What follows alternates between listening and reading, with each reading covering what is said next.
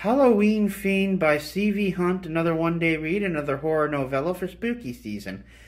This has some serious fangirl vibes, so to speak. It's kind of Shirley Jackson's Lottery meets H.P. Lovecraft. So this is a typical sort of haunted or cursed town. It's cursed with, it has the presence of the supernatural entity that needs to be appeased. It's a fairly original and supernatural take on a few other stories that are out there.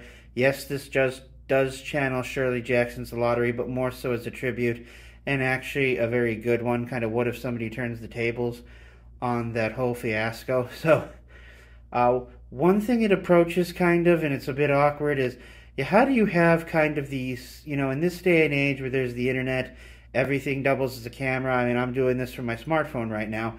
How is it that you have these kind of entities lurking in the town and they go unnoticed? We've seen some people tackle this. It seems to be through authors. The convention made popular by Stephen King is to simply say that the entity exerts a certain influence within that geographic region, especially in the case of it's an elder entity and it's been there all along.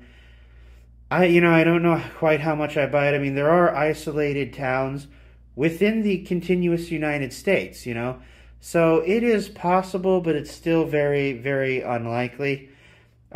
Nevertheless, there are some points that kind of go nowhere with the history of the character's mother. I felt that was a bit of a dead end. But overall, I feel that, yeah, this book is a great Halloween read. Feel free to check it out. Halloween Fiend by Hunt.